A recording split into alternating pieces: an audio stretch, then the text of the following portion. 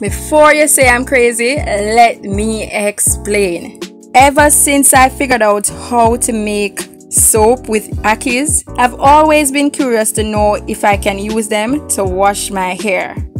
Especially since I've been looking for an alternative to all these shampoos and conditioners with those ingredients that, trust me, I can't even pronounce the name. So guys, this is that experiment and I invite you to come on this adventure with me. So unopened Ackee, if you're not aware, cannot be eaten as they are poisonous. However, back in World War II, this is what Jamaicans used as soap when soap was scarce to wash their clothes and do their daily chores. So for this experiment, I had to pull in my little sister.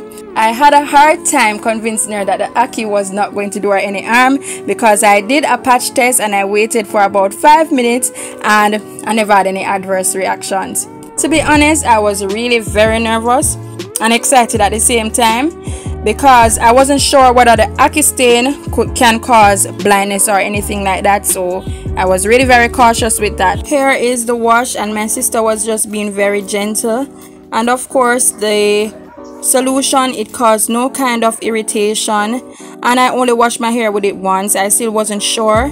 And guys, you can just look at this. My curls are popping after I washed out the Ackee. So my hair actually felt clean and it didn't feel as if it was stripped of any moisture. Here is the water. You can see that some amount of grease was broken from my hair. And here I was just smelling to see if me did actually smell too airy. Yeah, like if I could have got in a public after washing my hair with Ackee.